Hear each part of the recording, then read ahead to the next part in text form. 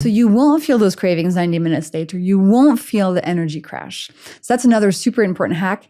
And if you do nothing else, just at your next meal, eat what you would normally eat. Just add a plate of vegetables to the beginning of your meal. And it can be 3 baby carrots. It can be some beautiful roasted cauliflower with tahini or whatever. It can be some salad. It can be any sort of veggies you have in your fridge, and tomatoes count as well. And you'll see how different you feel after the meal. No crash, no cravings. And you know you're also helping your body become healthier from within.